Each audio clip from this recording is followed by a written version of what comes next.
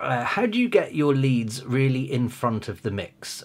I keep my individual channels always at -10 dBFS. You need to be able to trust your room. My girlfriend's dog goes berserk. What is the biggest mistake someone new to music production can make at the beginning?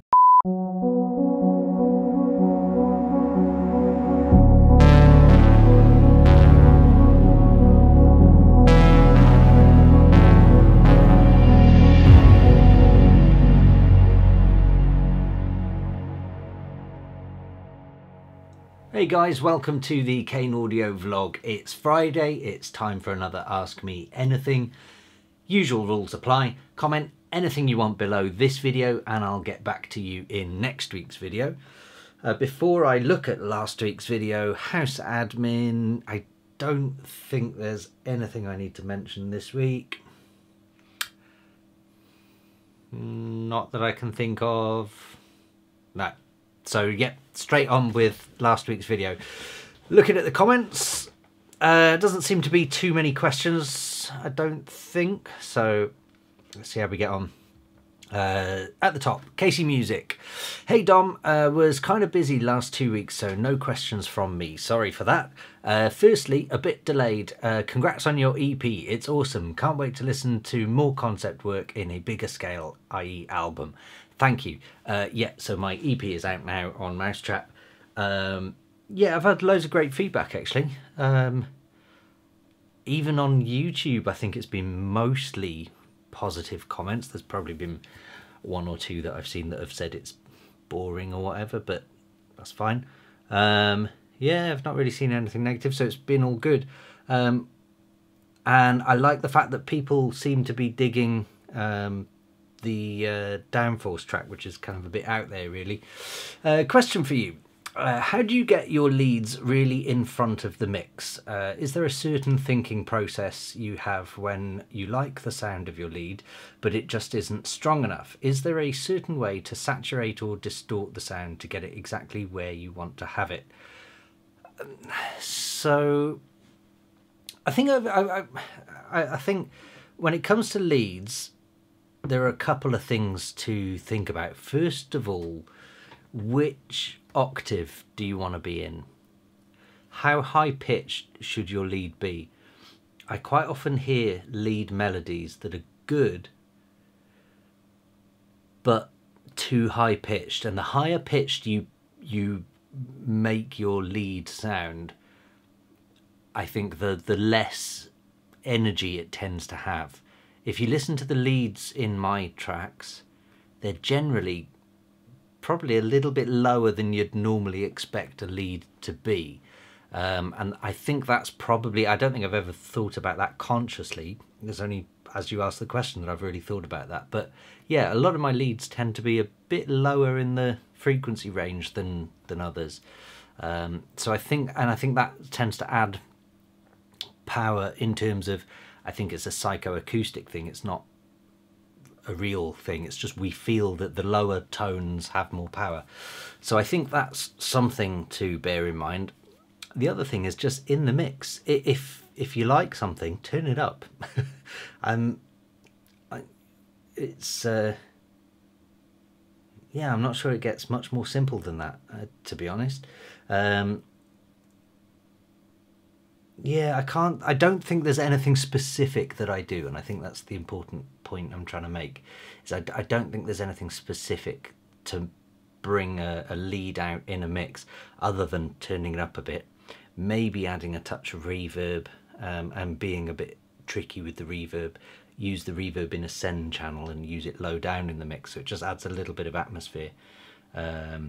And yeah, I suppose adding some saturation can do it. I don't normally add saturation directly onto a lead.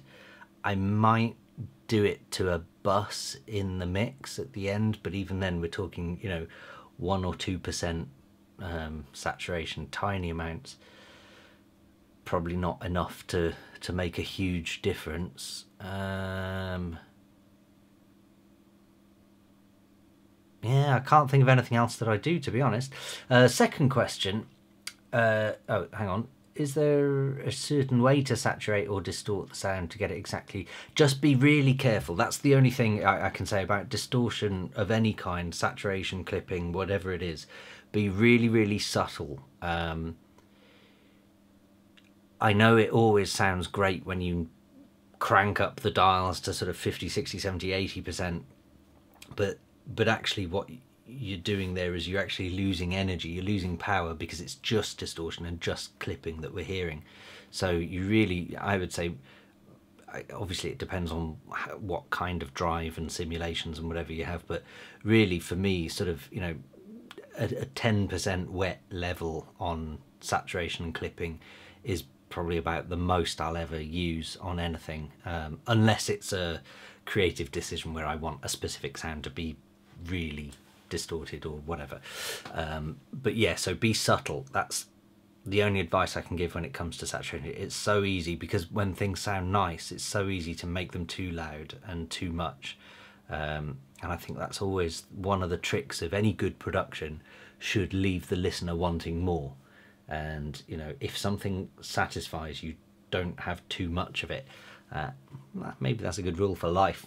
Second question, I keep my individual channels always at -10 dBFS, which should give me enough headroom. The master very often results at about -3 to -5. Thing is, I just have the feeling that aside from my drums, which are easily loud enough at -10, bass and synths don't have the power to overwhelm them really. I have tried compression, saturation, etc. Nothing really helps except turning them up 1 or 2 dBs, which I don't really like, to be honest. Did you face that problem at one point, and do you have a solution? So there are times, I would say, where you need to ignore the levels on your screen. Switch your monitor off, and, you know, turn your back to the monitor or whatever, and listen. Because actually, you know what, if you're, let's say your drums are at -10 dB, another important thing to remember here is, are you bussing your drums, and are you talking about the bus being at -10, or are you talking at individual kicks and snares and whatever on their own being at -10? Because actually, if you've got a kick and a snare, let's say just a kick and a snare, that's all you've got in your drums. If they're both at -10, every other kick, your master is not going to be at, you know, every kick one, your master channel will hit -10 because your kick hits -10. But when the kick and the snare hit together, your master is now going to be whatever, I don't know, -8, 7, 6 dB. So there'll be a huge discrepancy there. So when you're saying your drums, well, if you mean all your drums together, well, that's why your bass and lead or whatever doesn't sound as loud, because your bass and lead are just 1 or 2 instruments that are hitting -10. Your drums could be hi-hats, claps, snares, percussion, whatever, all of these things hitting -10. So there's a whole group of these things. So they're the things sending your master to say -3 dB.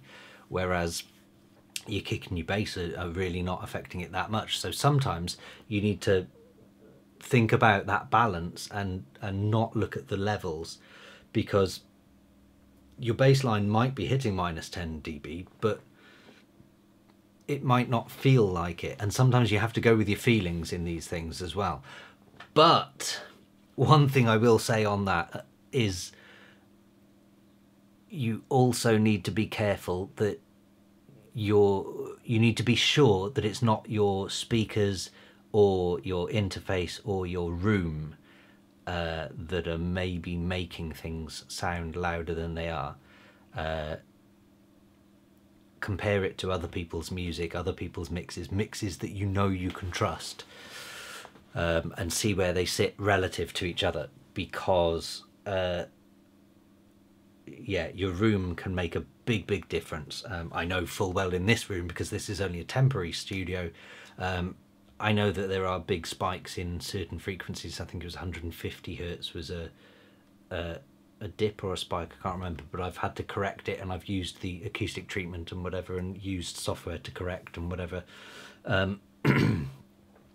which is why you'll probably notice that in a lot of my vlogs, the microphones come out a bit boomy and my voice is a bit boomy, partly because of my position in the room and blah blah blah blah. Also, I screwed up on some of the vlogs with the mic positioning, where I had it in a corner and that was echoing, but that's a whole different thing. I don't know why I'm telling you that.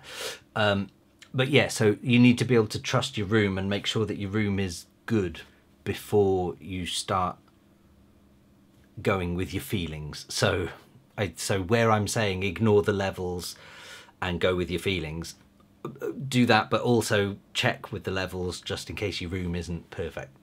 So yeah, hopefully that helps. Rod Marconi, Tony, high five. Hi Dom, loving the new EP and especially Stoic track. My girlfriend's dog goes berserk when it kicks in after the intro. But anyway, I do have a question. What is the biggest mistake someone new to music production can make at the beginning? Oh, that's a good question. The biggest mistake. Funnily enough, I was going to do a video on this separately of listing a few of the biggest mistakes you can make, which I probably will do soon, actually. But one of the things, I was thinking about this the other day, one of the things I will definitely be probably top of that list is buying too many VSTs. I think that is new producers' biggest mistake is gear envy. We all suffer from it. I still do. I've been in this industry 20 years or whatever it is, and I still get huge gear envy, and I look at other people's studios and I want it, and I see what software they're using and I think, oh, I want that. And you know, they might have some new VST and I hear a sound that I'm like, I want that. Whereas actually the truth is most subtractive synths sound exactly the same. You can get the exact same sounds out of pretty much any subtractive synth. Any additive synth makes pretty much the same sounds. Any wavetable synth makes pretty much the same sounds. Any synth in general, if we're really honest and really brutal and just stripping back to basics, pretty much any synth can sound similar to pretty much any synth. Yes, every single synth and VST and whatever has its quirks, and some have a little bit more character than others, and some have maybe a better user interface and a better menu, and those things are important. 100% I agree, those things are important. However, when you're a new producer and you're learning anyway, I would say find out what some of the most popular synths are, some of the most, I guess, industry standard synths, whether that be Native Instruments Massive, that used to be in everyone's box. Nowadays, Xverse Serum and Sonic Academy's Anna 2. Sylenth 1, I guess people still use that. That and Massive used to be the two big ones. FM8 from Native Instruments. I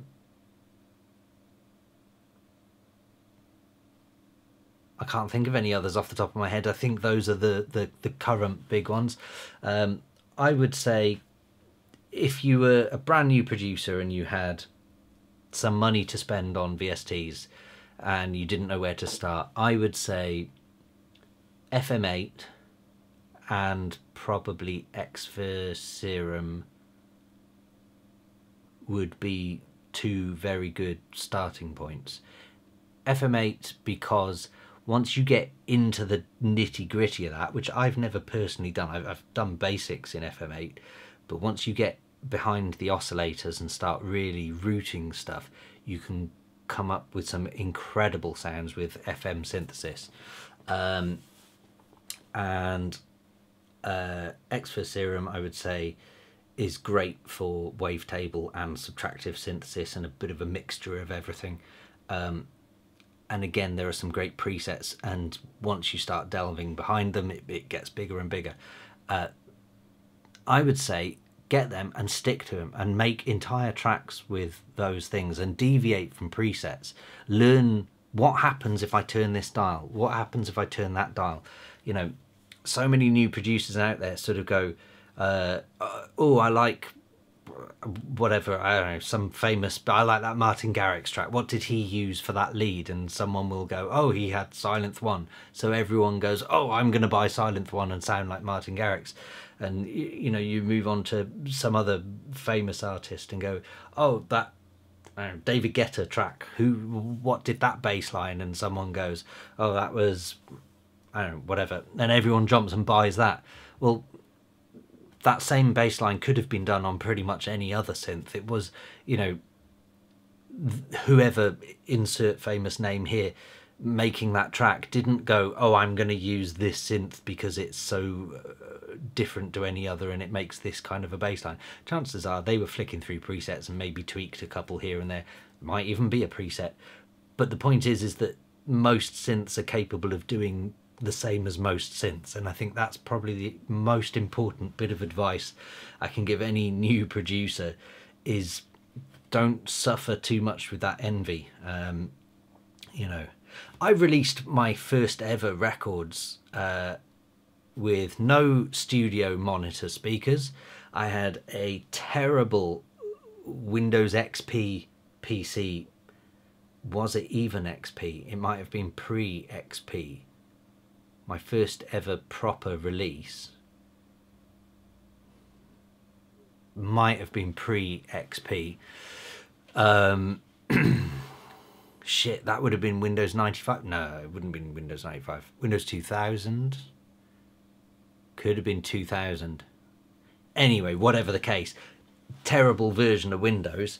You know, I think there was probably 2, maybe 3 synths at tops, and you know, you'd record one sound and have to record it into audio and then play with that audio and then run it through samplers and trigger that.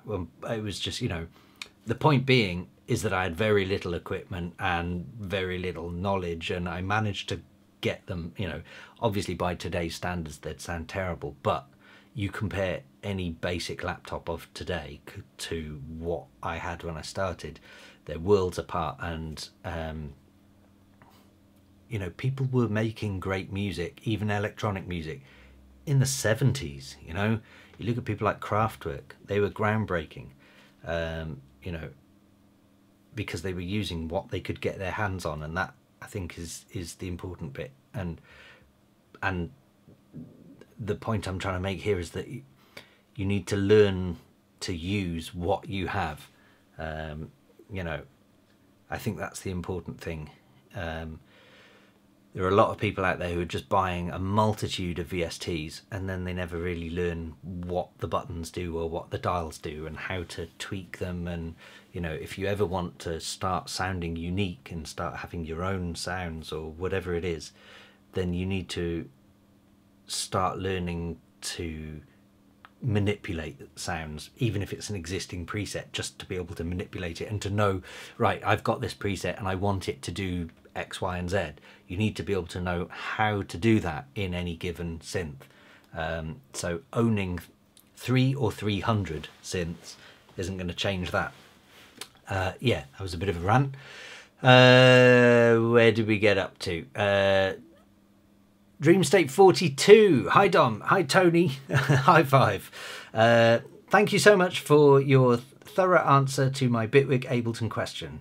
Really interesting to hear your thoughts, and thanks for the -10 dB track defaults. Also, Stoic is a fantastic EP, amazing work. Thank you very much. In regards to Stoic, I love the raw sawtooth sound towards the middle/end, which leads me to my question. What kind of processing do you do, and would you recommend on very basic sounds, for the lack of a better word, like sawtooth sound coming in?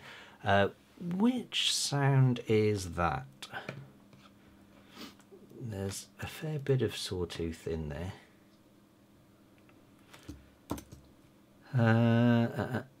Let's have a look. You watch me get a copyright strike on this video now. Stoic.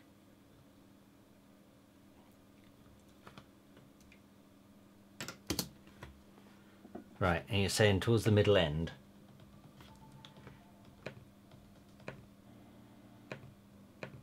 Oh, do you mean that lead. Right, well that, I'm guessing you mean, is the big chords part. So that is my Moog Sub 37. Is sawtooth with some feedback looping, saturation. So it's clipping basically. What processing do I do beyond the synth? I don't think I do anything. No, I don't think there's any reverb or delay or anything on that. There's no saturation. There's maybe a filter, because I'll record my filters manually by hand using the Moog, but I will always, or nearly always, drag and drop a digital filter on top of that. If it's, say I'm doing a low pass filter sweep, sometimes I didn't quite get it perfect by hand, so sometimes I'll sort of correct myself, although I try and keep everything by hand because I prefer that more natural movement. But other than that, with a sawtooth, I mean, it's difficult because I know what you're saying. You're saying that a single sawtooth wave will sound cheap and plasticky, which it does, and you're right. I think that's what you're saying when you said raw sawtooth and basic sounds. Yeah, so a single sawtooth oscillator will always sound cheap and basic. So it's always a good idea to double up with two oscillators having a sawtooth. And maybe if you've got a sweepable waveform, and this is the important bit with the Moog, for example, is you can sweep from sine wave through to triangle, saw, square, PWM, whatever. And I will have the two oscillators on saw wave. One will be dialed slightly left of saw, and one will be dialed slightly right of saw, so that they don't perfectly synchronize, and that that adds a little bit of texture to them. I'll usually also use the sub oscillator as well, so if you're using something like X-First Serum, then that's available to you, but just very subtle in the back. Then I will usually pass the whole thing through some sort of maybe phase distortion or something, but again very subtle, not too much. But I might stack up a couple of saturators if you're wanting to add extra depth. I would also take off some of the high end if I was you, especially if you're using digital sawtooth oscillators. They can sound very, there's almost it's too perfect is what it is. So I would usually maybe sort of cut off a bit of the highs, so stick a low pass filter on it, but just dial it down ever so slightly just to be subtle, not too much. And then I guess, like I mentioned earlier on, pick the right octave. Be careful with the octave. If you notice those leads, they're actually almost in bass range. You know, they're sort of quite low down in the range. Probably the highest they reach is probably an alto range. So I'm wary of that. And in fact, I think the two note chords are playing over 2 octaves, so there's one quite low down. Yeah, so I think there's a whole bunch of things that you've got to be careful of. Like I said earlier on, with, you know, choosing the right octave, keep them low down, because the higher you go, especially with a sawtooth, it's going to sound cheap and tacky, and that's not what anyone wants. Yeah, hopefully that helps. I would say play around with sawtooth. You know, if you can find a synth, I'm almost 100% sure that X-First Serum has sweepable. It must do, because it's wavetable, and someone must have dropped in. I can't remember what waveforms there are, but there must be a sweepable sine to saw, or preferably one that covers sine, triangle, saw, and square all in one sweepable movement. If that's the case, then, you know, move that wavetable up and down a few notches and just see if it sounds a little bit more crunchy and has a bit more depth, and just play around with them. So yeah, I think that kind of ties in. I think all of today's AMA has been focused around learning one synth and playing with that synth and seeing what it's capable of. And yeah, so there we go. That's pretty cool. BWO official, Tony, high five. Hey Dom, hey. Deadly Custard, Tony, high five. Finn Fighter, Tony, high five. Zombo, hey Dom, how tall are you? Can't think of any question at the moment. I'm 5'11", I think. I'm 1 inch away from 6 foot, which is 180 something centimeters.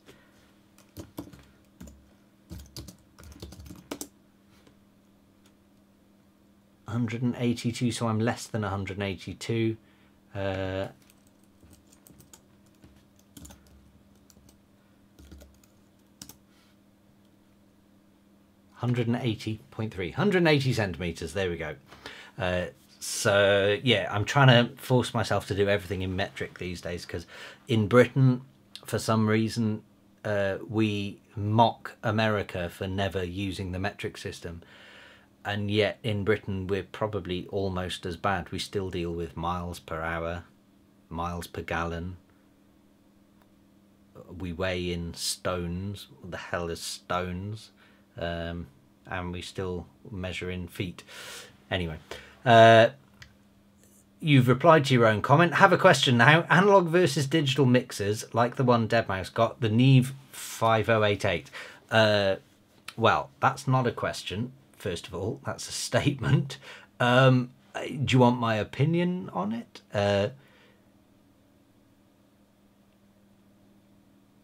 And I can see someone has replied to you, GG11, saying, it's a mixing console, dickhead, like an SSL console, and it costs $500,000, stupid piece of shit. Well done, GG11. You are the first twat to appear on this YouTube channel, so you deserve an award of cunt of the century. The Neve, do you know what? Look, obviously I'd love one. We mentioned at the beginning of the video that about gear envy and stuff like that. You know, clearly, look, I'd love a Neve. I don't think it would make my productions any better, if I'm honest. I love the tactile, tangible interface of hardware in general. So clearly, if I had a studio the size of Deadmau5's and the budget of Deadmau5, then clearly I would absolutely go for something like a Neve. And I have used a couple of Neves in a few different studios before. And they do definitely have a character, much like the real world version of what I've mentioned with Mix Plus 32 and stuff like that in the past. So it's definitely something I would love to have. But in all honesty, even if I did have them, I don't think my productions would be any different. They certainly wouldn't be any better, or not distinguishably to normal human ears anyway. I think it would just give me, the user, more satisfaction. Yeah, so there we go. And then final one, St. Nicholas, Tony, high five. That is it for this week's, and I can see I'm coming up to the 30-minute mark. If you've made it this far into the video, comment the word link to let me know you've made it this far in. Thanks for everyone for listening, and I'll see you again this time next week. Cheers.